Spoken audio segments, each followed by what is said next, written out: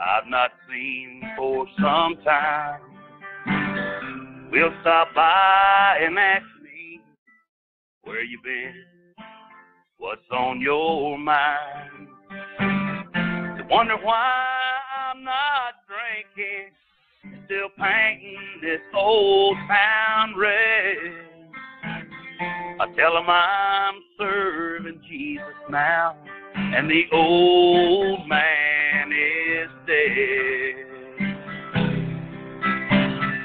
The man you see before you may look a lot the same, and I may wear the same old clothes, still have the same old name.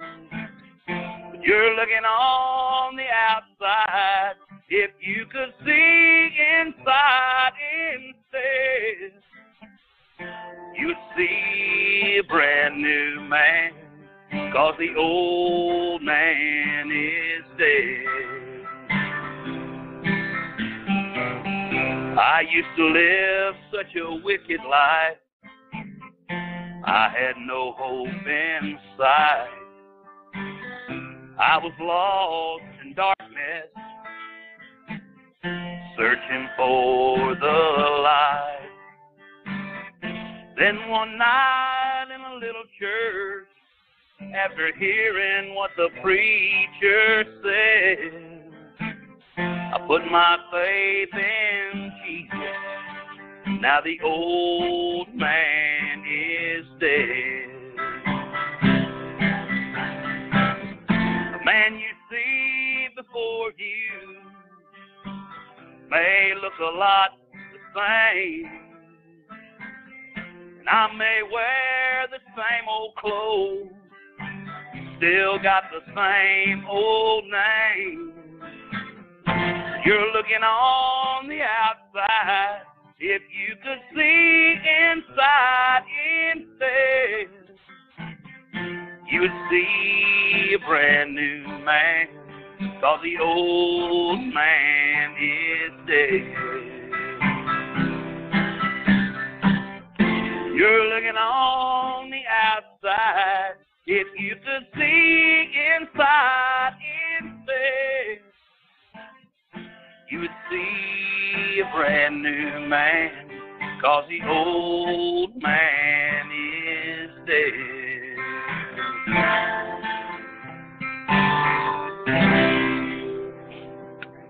Amen. Praise God. That's the truth, too. I used to be a wicked man. I used to do a lot of wicked things. My heart was full of wickedness. Jesus changed all that. You know what? I gave him control. I take that. I still have to give him control every day I wake up. Amen? Because you know what? I'm still carrying this flesh around. And that old man may be dead, but every now and then that old man wakes up and he says, "Hey, wait a minute. I'm running this show. What are you doing?" And you gotta take heed, or you'll lose your place. Not lose your place in heaven, but you lose your place in the path of God's service. Amen? All right, we're going to turn our Bible this morning and get started and get back in our study of getting to know Jesus. Amen? I can't think anybody any better to get to know. Amen. We're going to look in Luke 6 this morning. We're going to read that passage, and we'll go read our passage in Matthew as we've been doing. Is the air on up here? I wish this air right here would blow. Can you fix that? Because I am hot right here. I appreciate it if you would. If the other unit's on, switch it with this one. Luke chapter 6, beginning with verse 12 through verse 18. Luke 6, verse 12 through verse 18, and then we'll go to Matthew chapter 5 after that. And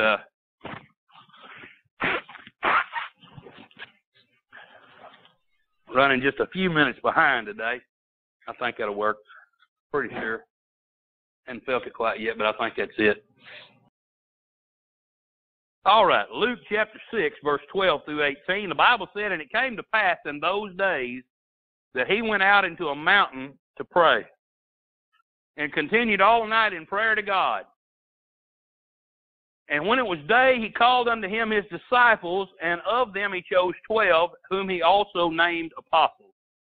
Simon, whom he named Peter, Andrew his brother, James and John, Philip and Bartholomew, Matthew and Thomas, James the son of Alphaeus, and Simon called Zelotes, and Judas the brother of James, and Judas Iscariot, which also was the traitor.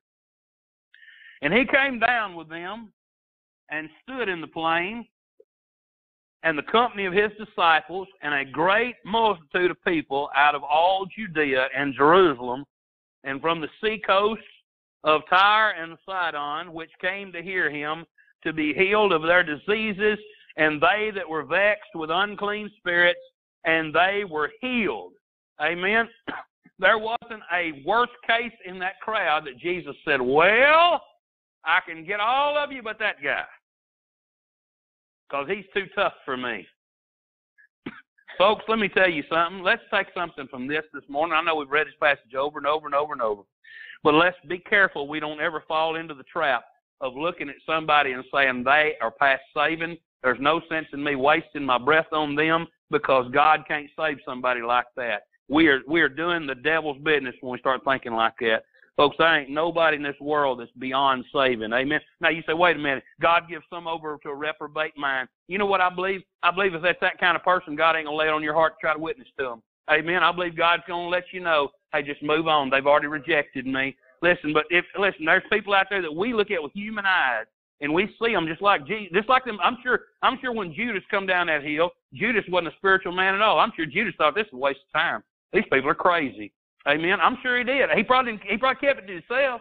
There's lots of people. Y'all know there's lots of people sitting in church this morning during an invitation. If somebody comes down to the altar and the preacher has to deal with them for 15 minutes and they have to sing 20 choruses of Just As I Am, they'll stand there and look at their watches and they'll say, you know what, this is crazy.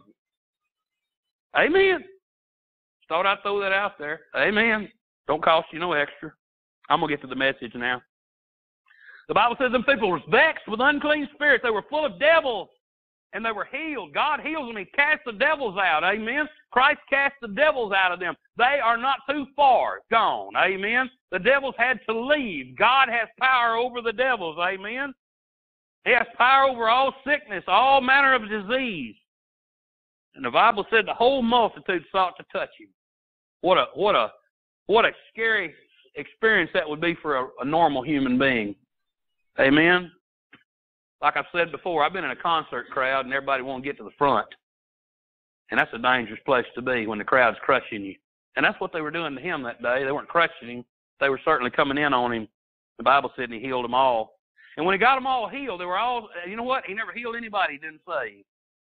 Amen. Christ don't heal somebody that he doesn't save. He healed them all. The Bible said, and here they are all. And in Matthew 5, beginning verse 2 through 12, the Bible said, and he opened his mouth and taught them. You know what? They wanted to learn from Jesus. That's why they were there. Now they're saved. They say, okay, well, we're different than we used to be. They're new creatures in Christ Jesus. Teach us, Jesus. Teach us. He taught them, saying, blessed are the poor in spirit, for theirs is the kingdom of heaven. You were lost. You had no spirit.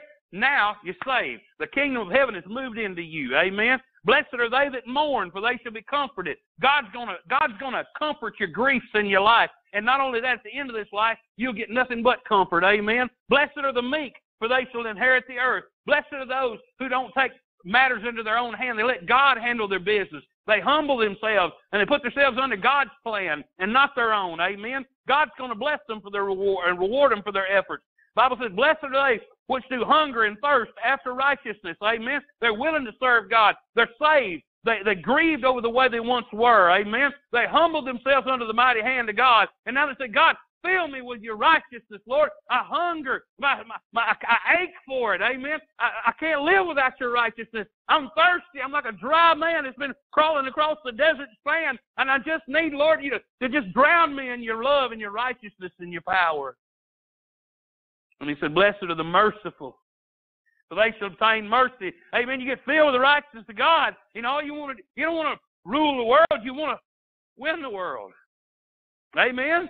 God's power doesn't make a man's head swell. Amen. It makes his head shrink. Amen. It makes him get little in God's sight. Amen. He says, Lord, I just want to be like you. And God says, well, then be merciful, because that's what I am. Amen. God's a God of mercy. God created mercy. Did y'all realize that? There was no such thing as mercy in the world before God created it.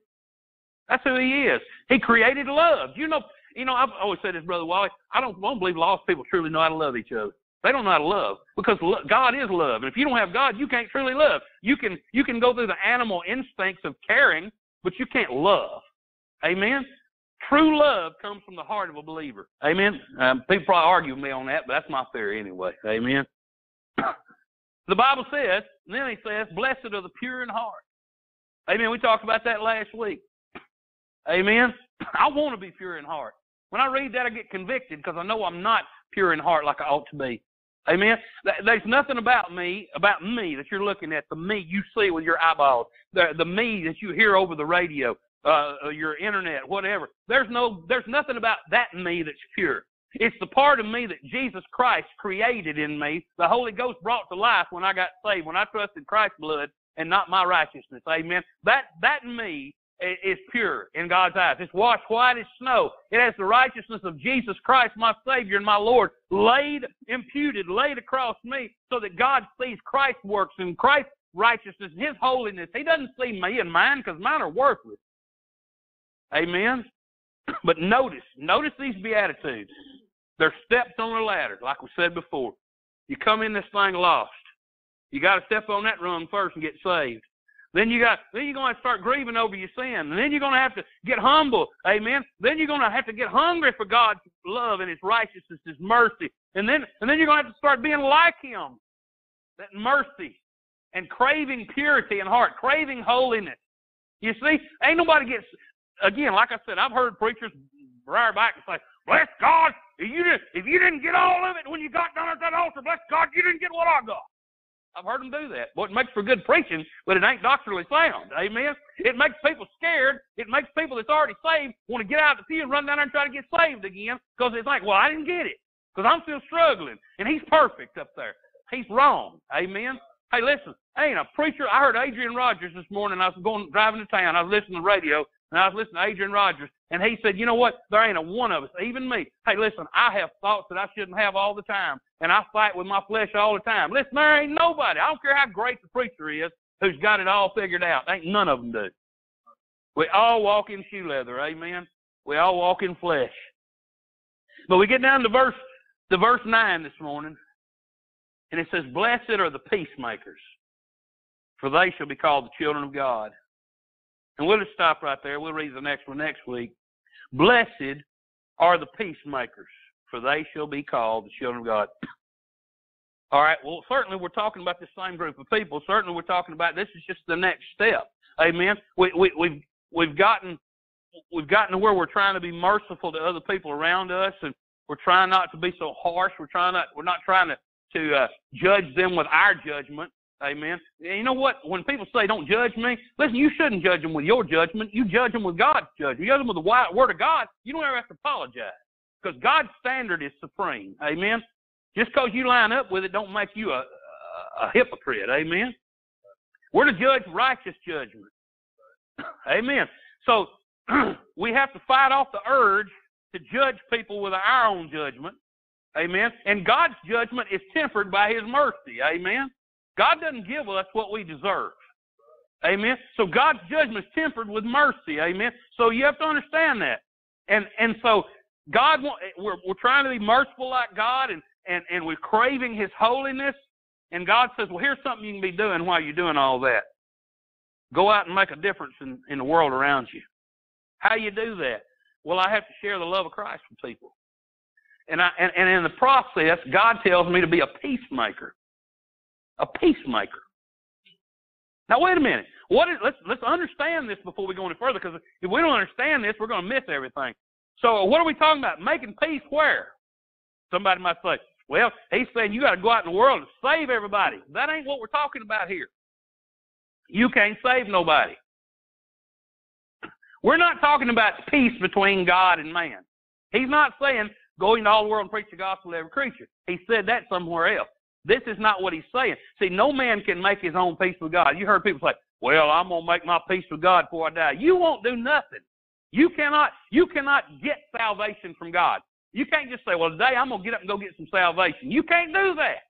God has to offer it before you can receive it.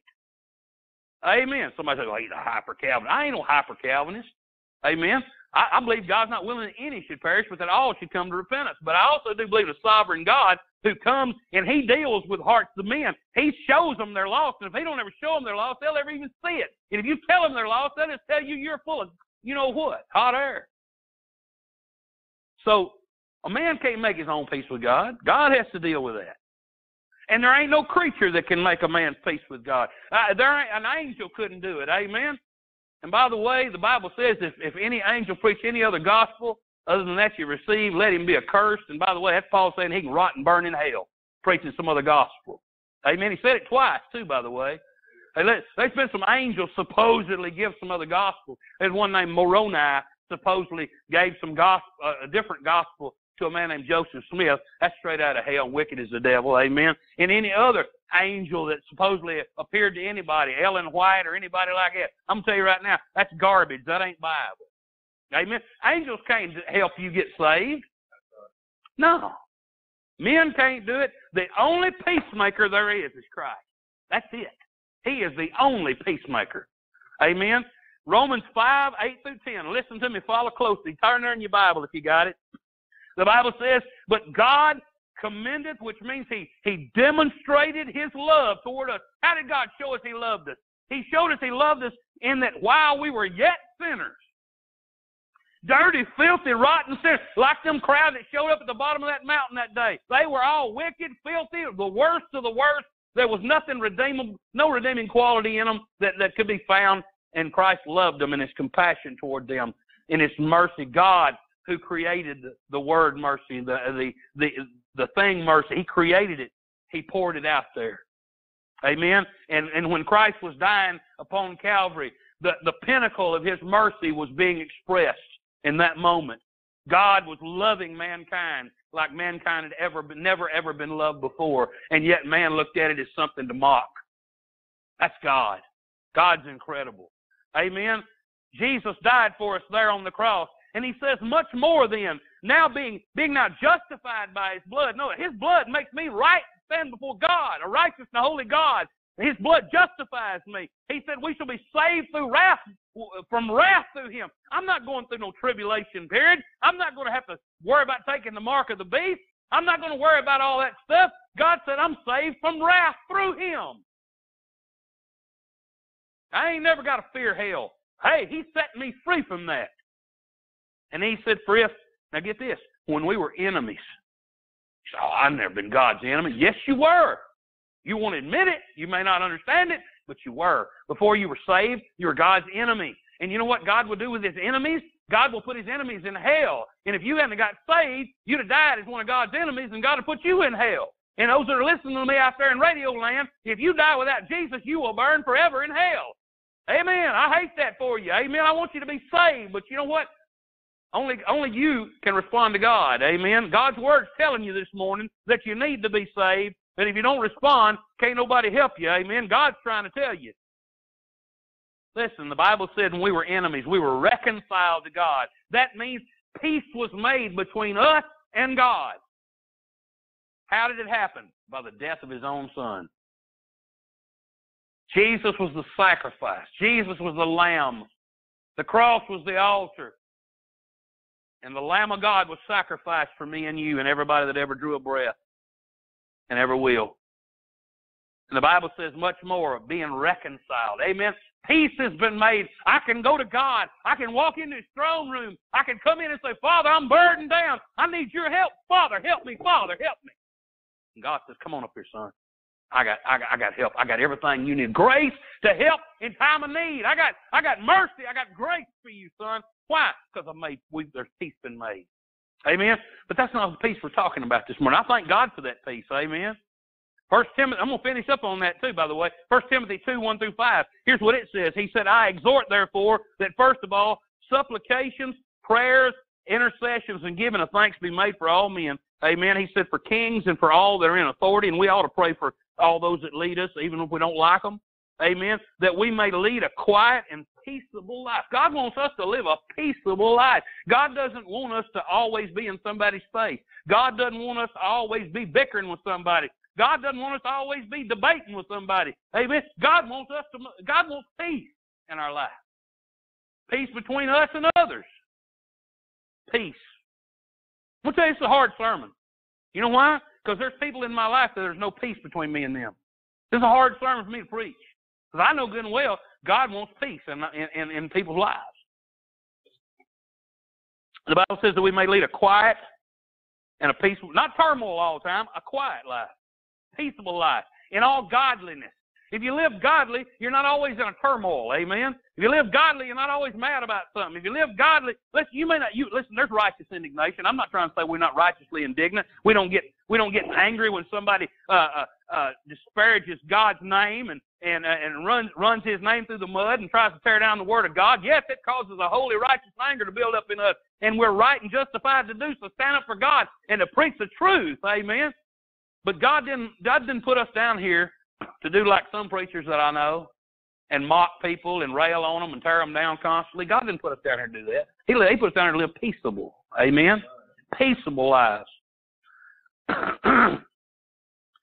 He said, for this is good and acceptable in the sight of God, our Savior, who will have all men to be saved. He don't want anybody to go to hell. Don't let anybody tell you that God wants people to go to hell. He don't want people to go to hell. You say, well, God's angry with the righteous every day. He is. He wants them to get saved because they're his enemies. Hey, he wants them to get saved. That's why he's angry with them, though, because they're his enemies. And to come under the knowledge of the truth, he wants them to know it. For there is one God and one mediator. What does a mediator do? You got two parties that can't get along in a courthouse. And they fight with each other, and they bring in a mediator to find common ground and get them to agree and exit peacefully. That's what a mediator does. He's the mediator between God and man, the man Jesus Christ. So what are we talking about? Blessed are the peacemakers. Well, it can only be peace between man and man because we ain't talking about man and animal. All right? That ain't nothing else. Amen? There's man and man. And that's what God's talking about here. Listen, the Jews speak very highly and often in recommending peacemaking. I mean, they've been shalom, shalom, shalom. That's what the Jews like to say, shalom. That means peace. Amen? Even right now, there's constant talk of peace talks in Israel. They want peace in the Middle East. You heard about it there all the time you've been alive. You was born after 1948. Amen? Peace in the Middle East. Peace in the Middle East. And even in Christ's earthly days when he was walking on this earth, Israel was occupied by Rome. And they had no peace then. And the Jews rejected Jesus because they were seeking a Messiah that would give them a peace to a physical Israel. They wanted Jesus